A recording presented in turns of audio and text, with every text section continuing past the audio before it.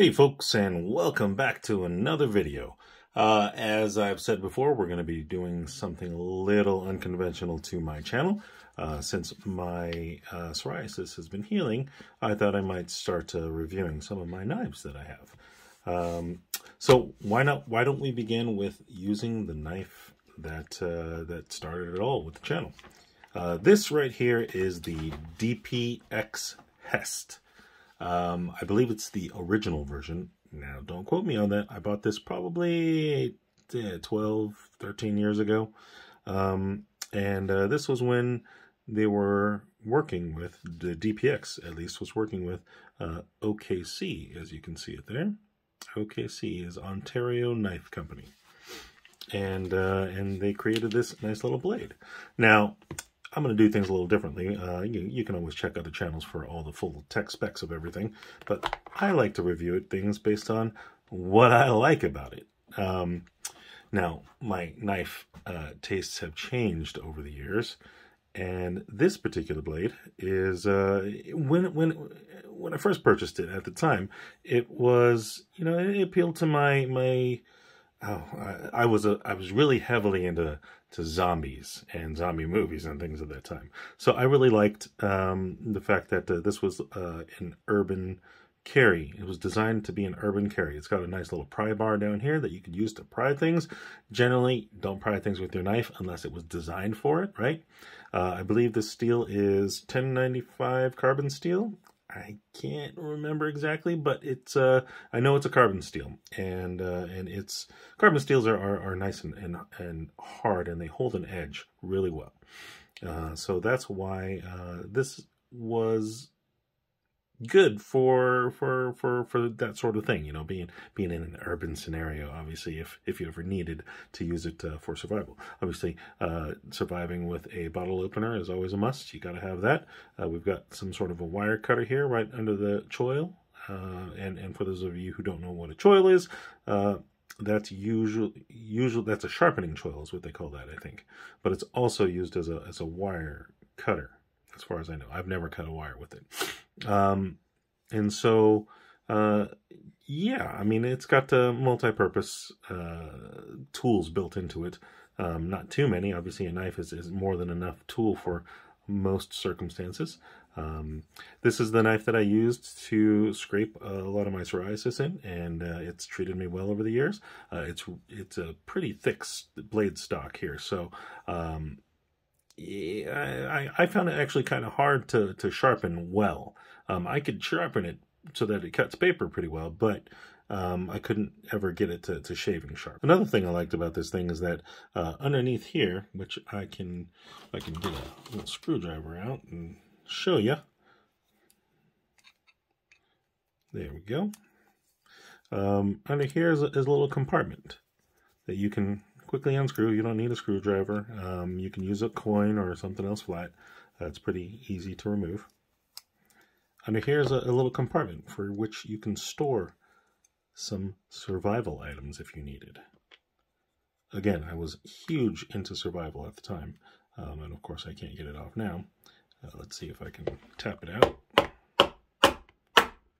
Just tap it out.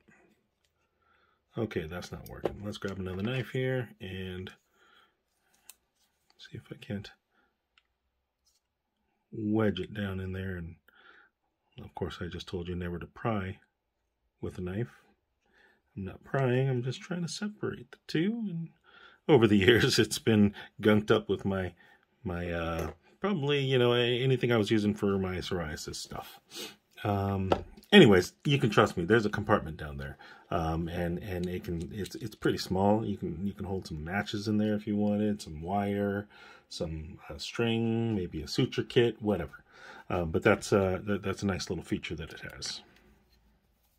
So yeah, that's why I bought this knife originally. I was heavy into zombies and survival and things like that, so I wanted something that I could use to survive with at the time, when I was 12 years younger. And of course, I still keep it around. It has great sentimental value for me, and I've always just liked the feel of it. Now, one thing that I learned that I didn't like over time is the coating that they use. And this is kind of universal with pretty much all the knives that I own now. I try to avoid knives with coating as I can, because it starts, wearing off. And that's fine. Tools aren't going to remain pretty as you use them. And there's no reason to really need to keep them pretty and dolled up. The real reason why these things are powder coated is because carbon steel is highly prone to rust if left exposed to moisture. So you'll always want to clean off your blades, dry them off if they get wet after use, and store them properly. Typically, you can just add a little bit of oil and rub it on and keep it nice and fresh, and not rusted, not keep the rust away. So yeah. This is a nice little knife. I like it. Let's just measure it out real quick. We've got it sitting at about 7.5 inches. And that's with a cutting edge of about 3 1/4, we'll say. 3 1/8. And yeah, it's a nice little cutting edge. It's legal to conceal in my state, at least, if you felt the need to conceal something like this. Now let's talk about the sheath here.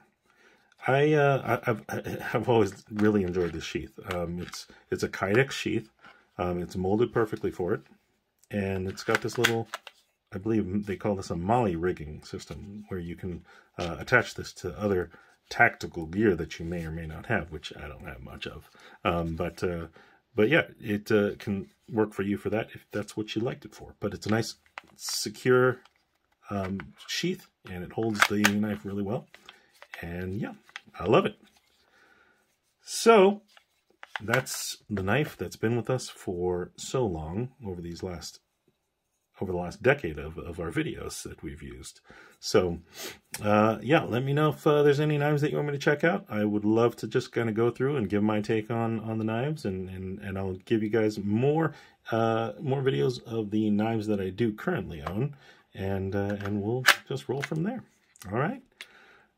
Thanks a lot for watching, guys, and have a great one.